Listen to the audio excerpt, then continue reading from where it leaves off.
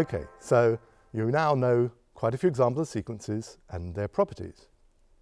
I'm going to give you a little quiz where I'm going to mention some properties and you have to try to think of a sequence that has those particular properties. The first thing I want you to think of is an example of a convergent sequence of real numbers which is not monotone. Next, I'd like you to think of an example of a divergent sequence of real numbers which is monotone. Next, I'd like you to think of a divergent sequence of real numbers which is bounded. And finally, I'd like you to try to think of a strictly decreasing sequence of positive real numbers which doesn't tend to zero.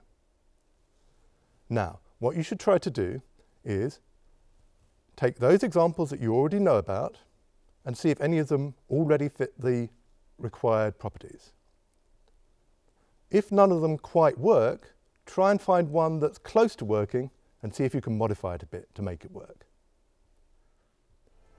Okay, so I hope you have some fun trying to do those, and I will give you the solutions next time.